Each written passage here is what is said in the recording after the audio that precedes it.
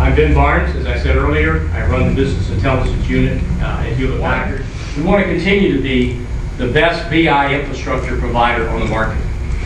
Many of you may not know this, but IDC, in a survey, has indicated that HP, along with its partners such as Oracle and Business Object and Cognos and SAS and others, do over 200,000 data warehousing business intelligence implementations every year and generate billions of dollars in revenues. And we're not going to lose focus on that. What we're talking about today, though, is entering in a new world of the next data warehouse, the next generation data warehouse. But we're not going to lose our focus on being the best infrastructure player. Second is partnering, and I'll talk about partnering on the next chart. But we believe in choice. We believe users ought to be able to use the tools they've already acquired and that they've trained their users on. Or if they haven't done that, they can look at all the tools that are out there and select the right ones.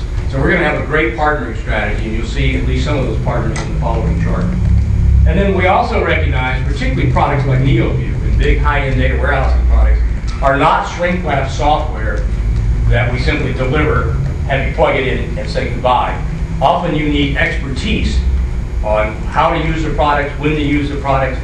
I'm here, I want to be there. You need that kind of expertise, and you're going to get Rod talk about it. We're unveiling a product called Neoview, and I'm going to talk about that in several slides. One, we call it the next generation data warehousing platform. And what do we mean by next generation? Next generation, in our mind, thinks about moving from silos of information to moving at an enterprise-wide view of information. Having all the information that the company of the enterprise generates and being able to analyze it. And you're going to see a perfect example of that in how we're doing that internally within Hewlett Packard.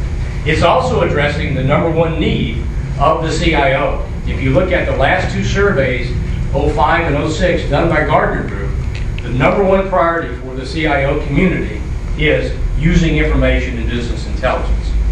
It's also a big market. Why are we doing this?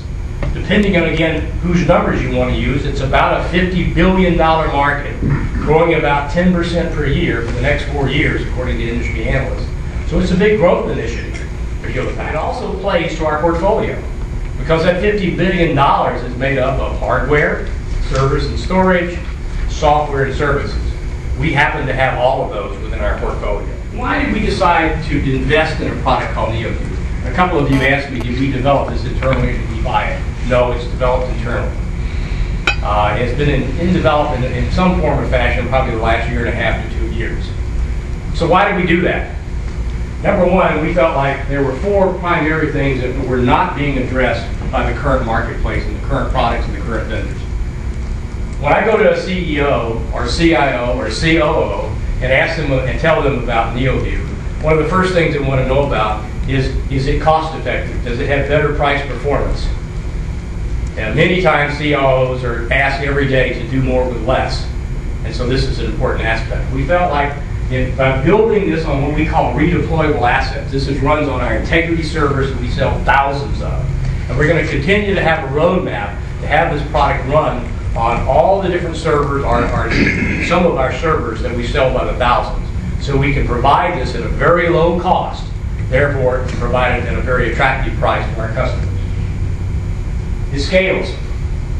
It not only can scale in terms of large databases. A lot of people get enamored by, gee, I got a 50 terabyte database or a 100 terabyte database.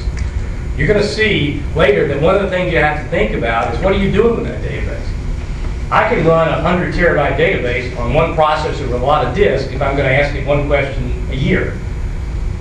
What about when I want to have 100 users, or in HP's case, 50,000 users going after hundreds of terabytes? It's a different type of scale than we've talked about in the past. And it needs to be optimized for what we call mixed workloads. Today, most multinational companies don't have a batch window anymore. If you operate in Asia, in Europe, in the Americas, you don't have a batch window. We were talking about that last night. Even in the United States, your batch window shrinks as you acquire companies from the East Coast to the Central Time Zone, the Mountain, and the Pacific. So you don't have that batch window. So this machine has been designed not to be able to load data and do queries at the same time. It's also, if you're going to have 50,000 people in an organization or 1,000 accessing it on a daily basis, do you think reliability is important? Well, of course it is. The days of the data warehouse that was in a corner where 10 people kind of accessed it, if it went down or you had to load it or recover it or whatever, those 10 people were inconvenienced, but didn't shut the company down. If 50,000 people can't get it to do their work, it's mission critical. So this product has been born, as you'll see later, that the notion of this product comes out of the foundation of the nonstop technology that we have within Hewlett Packard.